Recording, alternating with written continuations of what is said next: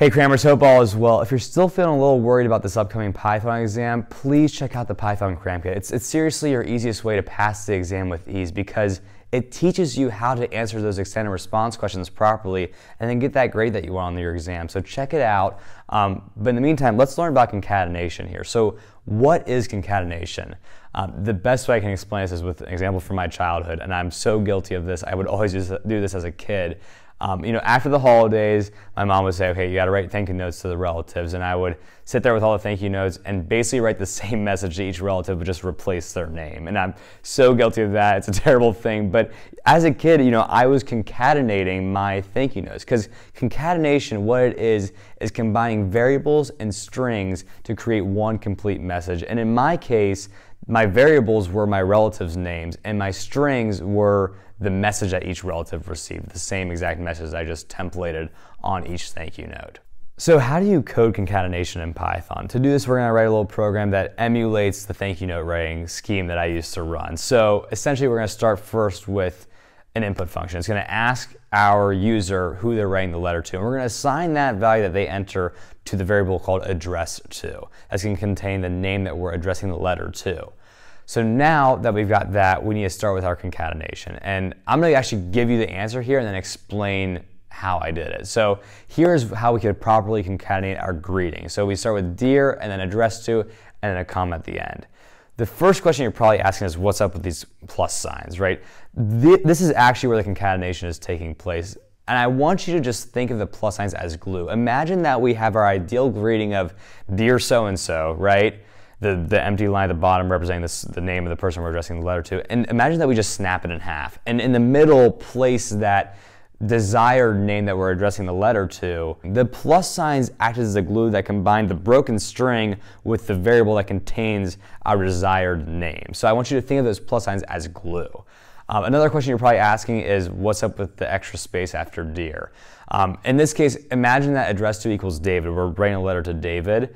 If we didn't have the space there, our greeting would end up looking like this, and it looks weird. We forgot the space in between separating dear and David. So include that space to make it look proper. And the same with the comma at the end. If we don't have the comma at the end, our greeting is not complete and we can't start the rest of the letter. So that's kind of the purpose behind each aspect of this concatenation example. When we want to incorporate this into our program, we're going to put this in our print statement.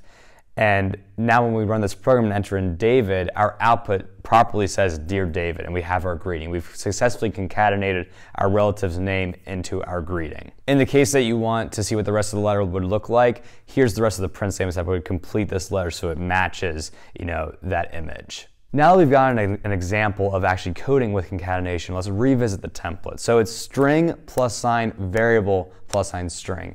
I want you to note though that it could be just string plus sign variable or variable plus sign string. It really just depends on the message, the dynamic message that you're trying to send to the user. I also want to point out that if you're concatenating a variable that is an integer or a float, you need to surround your variable with the string function. This is detailed more in the data types video that's linked right here, but the reason you need to do this is because you can't concatenate strings with integers or floats. You have to concatenate strings with strings. All right, with that being said, let's dive into a little practice problem here to solidify this concept. So, in a new Trinket file, create a Python program that asks the user for an input by asking, what's your favorite song? You should save their response as a variable. After they type it and press enter, their song should be printed like insert song name is your favorite song in the output. So, when I'm starting this program out, I want to start with the input statement asking for the user's favorite song. So I'm going to say input, what's your favorite song? Now, this alone, remember, we are not remembering the user's inputted value, so we need to assign it to a variable. I'm going to title that variable favorite song. Okay, now that we've got that, we need to concatenate properly that final message. So I'm going to start with a print statement here, and remember, we want to display our output as insert song name is your favorite song. So we're going to start with favorite song, our variable, and then concatenate space is your favorite song. Now notice here that we kind of modified our concatenation template here because we're starting with our variable and ending with a string. We don't have a string on the beginning as well, but that's okay. This is still going to work because when we run it, if we enter in Give Me Everything by Pitbull because Pitbull is the best, Give Me Everything is your favorite song, and of course it is because Mr. Worldwide is the best artist there is. Of course it is because Mr. Worldwide is the best artist there is.